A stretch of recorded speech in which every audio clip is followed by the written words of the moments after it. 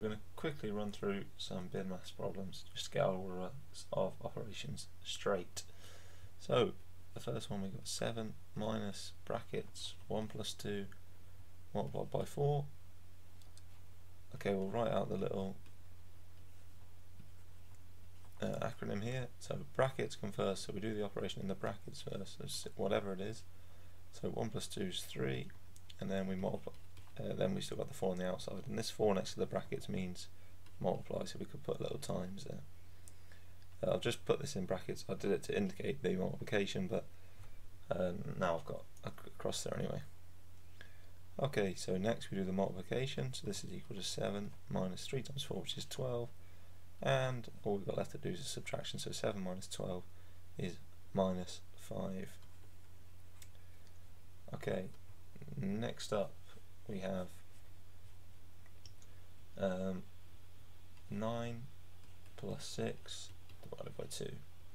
Okay, so the D stands for division. Bear in mind the D and the M are equal, so for these ones we just work left to right, and the same for addition and subtraction, we just work left and right.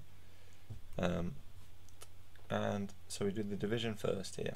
Okay, so we have 9 plus, well, 6 divided by 2 is equal to 3, and adding those together we get 12. Nice and easy. Next one, we have 4 minus 2 times 3 plus 7, so we do this multiplication first, so we get 4 minus 6 plus 7, and like I say, with addition and subtraction, it doesn't matter which way around you do it, you can do it either way, but we will just work from left to right. So we get 4 minus 6, that's minus 2, plus 7, we get 5.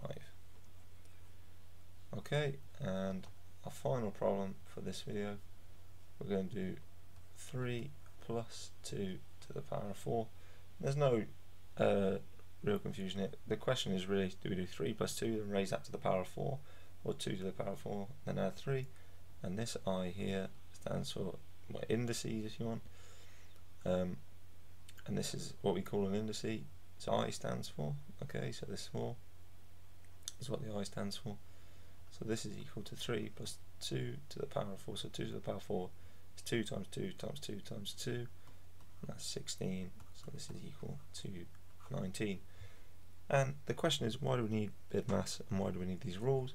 Well, it is to just avoid confusion. So this statement can be read multiple different ways, well, just 2 different ways in this case, but you could do the 9 plus the 6, then divide by the 2, or the 6 divided by 2 add the 9, and you get different results.